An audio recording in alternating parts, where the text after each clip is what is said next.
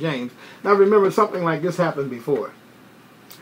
On the eve that Jesus was to be arrested, tried several times, whipped, beat up beyond physical recognition, and eventually crucified on the cross, when he was leaving the Last Supper from the feast of the Passover that he held with his disciples, he left that place that they had that Last Supper with 11 disciples. Oh yeah, Minister Weathersby, wait a minute. Your arithmetic is off a little bit. I recall the Bible says that Jesus had 12. Yes, he did. One of the 12 was known as the son of perdition, the betrayer, Judas Iscariot. And at that particular time, Jesus had identified to Judas that he knew he was to betray him. He sent Judas on his way to go over to the chief priests, the religious rulers of that day, and to make that transaction, to complete that transaction that he had agreed to enter in with them to betray our Lord and Savior Jesus Christ.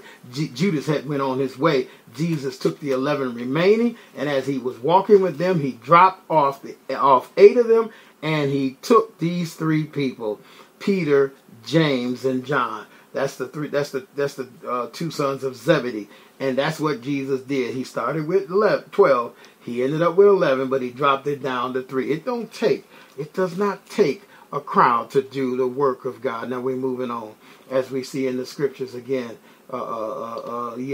That 38th verse, when they came to the home of the synagogue leader, Jesus saw much commotion, weeping and wailing. And I make a note right here. When I was speaking this morning, I've spoken about this before, in particular dealing with the death of Lazarus, when people were wailing and crying and all that other manner of going on. You know how people are when people die. Well, in the Jewish custom, they had a tradition. They paid mourners.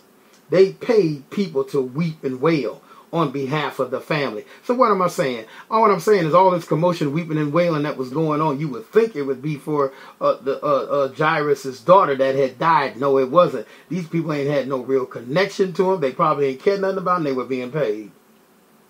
They were being paid. And then watch what Jesus did. He went inside and asked, why all this commotion and weeping? The child isn't dead. She's only asleep. Now watch the response. The crowd laughed at him, but he made them all leave, and he took the girl's father and mother and his 3 disciples into the room where the girl was lying. That's why it don't take a crowd to do the work of God. And you need to notice that, like I said this before, just because you have great numbers of folks that say that they are with you. As a matter of fact, I'm noting this because, oh my God, we sent out a message. We sent out a call to anybody that wanted to be a part of this ministry tonight. I did it earlier this morning. I did reminders earlier this evening, and I did one just a little while ago. Matter of fact, all I did was call for 10 coming from both pages, my wife's Facebook page and my Facebook page. It just had to be total of 10 that were willing to be a part of this ministry. And there's over hundreds of people that say that they are friends on Facebook. But let me tell you, everybody that say they are with you ain't really with you. No, they're not. And that's just the truth anyhow. And it's supported by the word of God. I'm going to show you an illustration of this because you really need to understand sometime that it don't take a crowd of people. Too many of us believe that we got to have a crowd. We got to have numbers of folks to show that they support us. They love us. Yeah, everybody ain't supporting you and everybody ain't loving you. That I can tell you in accordance to what I know.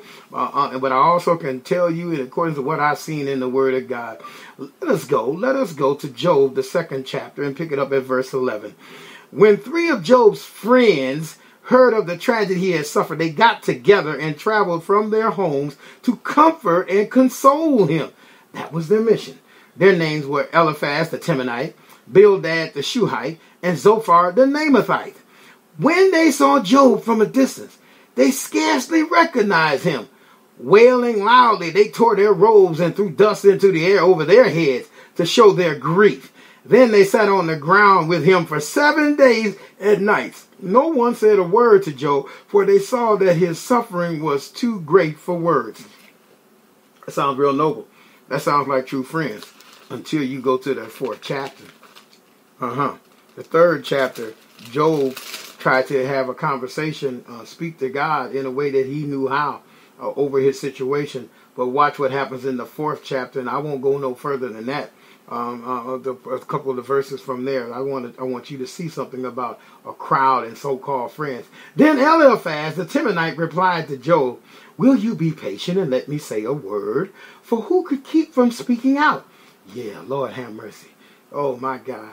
Be with people. When you hear people say something like this, "Oh, child, I'm so sorry, but I just can't help myself. I have got to say this to you. I have got to tell you that."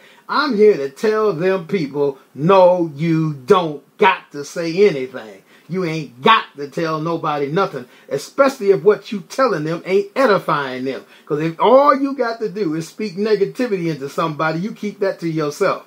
Amen. I say this and I say it was all earnest before I got saved. I had this here understanding that if anybody come to me under the guise of encouragement and within 5 words out of their mouth, I hear something negative. If I hear something negative, I will, Lord have mercy, the devil is a liar. If I hear something negative, I will absolutely step back from them because they have no good intentions for me at all. That's what I want you to know. And watch what Eliphaz did here. Will you be patient and let me say a word? For who could keep from speaking? In the past, you have encouraged many people.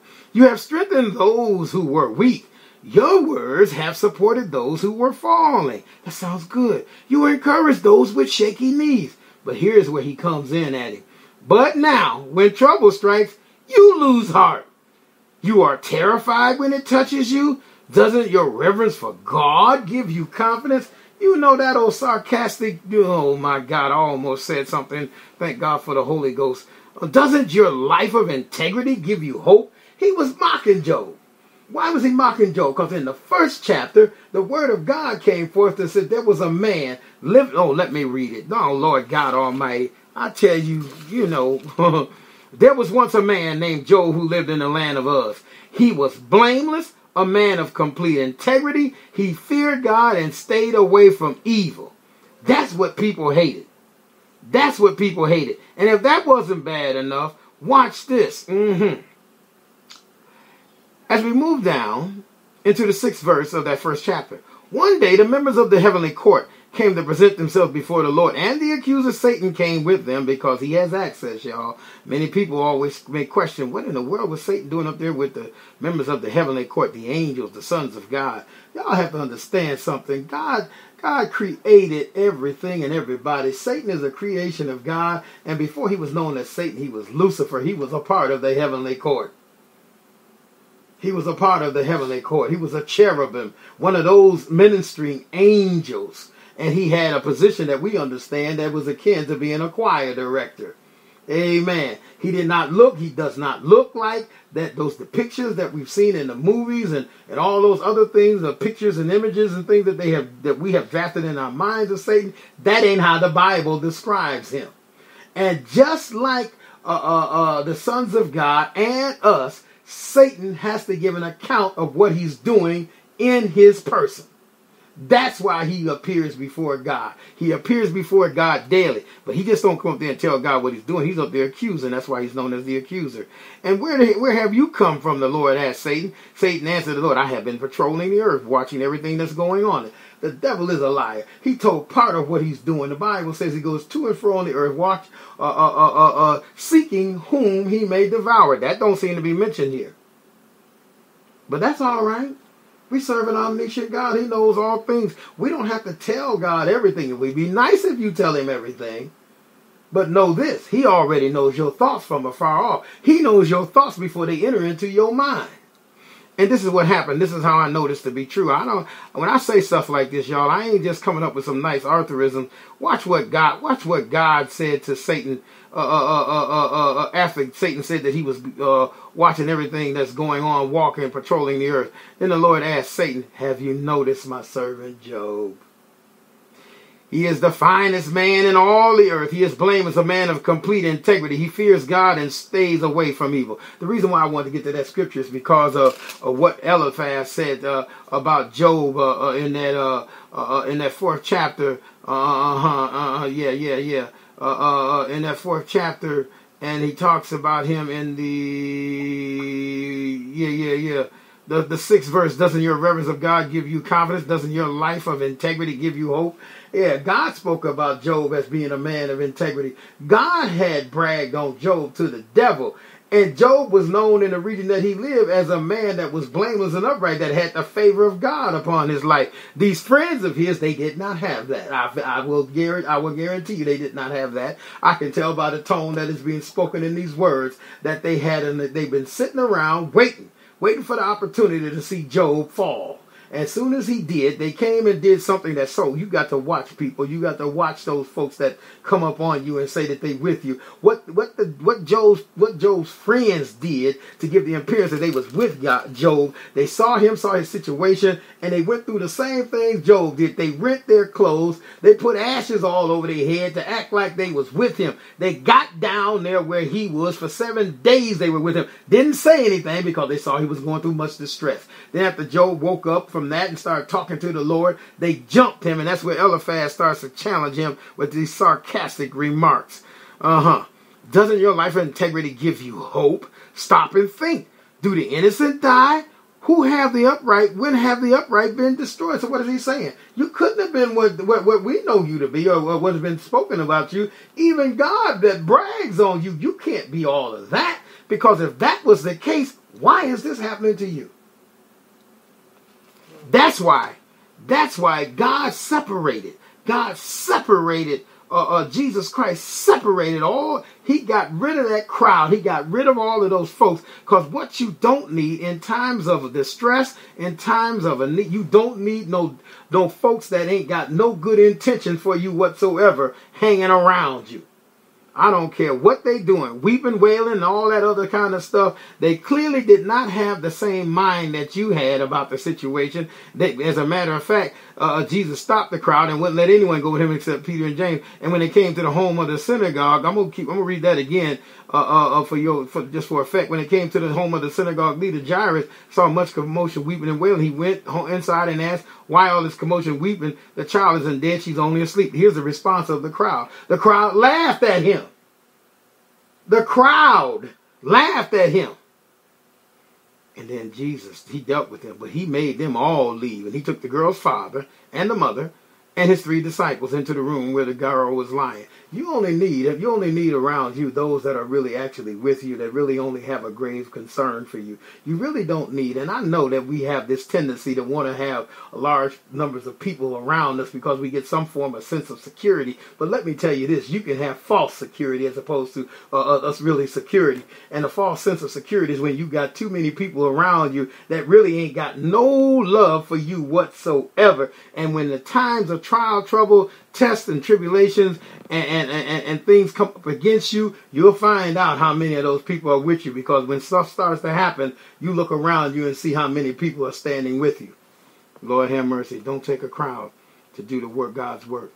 But he made them all leave, and he took the girl's father and mother and his 3 disciples into the room where the girl was lying. Holding her hand, he said to her, Talitha koum, which means, little girl, get up. Amen. Whatever it is that we want to do that will bring forth the supernatural power of God, we need to speak in a manner that God will understand. And one manner that he does understand, and he tells us this in the word, that all we need to do, we don't need to know the heavenly language. We don't even know the Jewish language, because this was Jewish that he spoke to her, a Hebrew. Amen. We need, whatever we do, we need to say, in the name of Jesus Christ.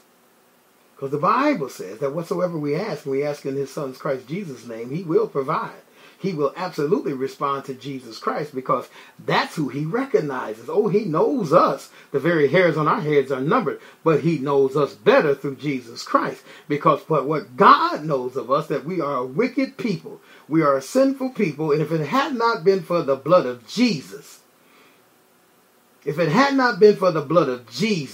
none of us would be able to have true access to God. Because when God looks at us, he don't look to us, or when God looks at us, he does not look at us through our own righteousness. Matter of fact, we have no righteousness. Self-righteousness that we had, the Bible says, is as filthy rags. But he looks at us through the righteousness of his son, Christ Jesus, who died on Calvary's cross. Matter of fact, he just didn't die. He laid down his life on Calvary cross so that we might have a right to the tree of life. John 3:16 said, for God so loved the world, he gave his only begotten son, that